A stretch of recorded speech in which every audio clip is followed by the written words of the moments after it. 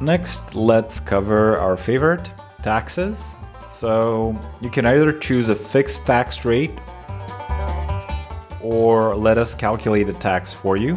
We're using a service called TaxJar, which calculates the tax based off of your location and the location of the customer. So before being able to use the automated tax calculation feature, you would need to set your company address here in the settings. So click on your email, then click settings, then address.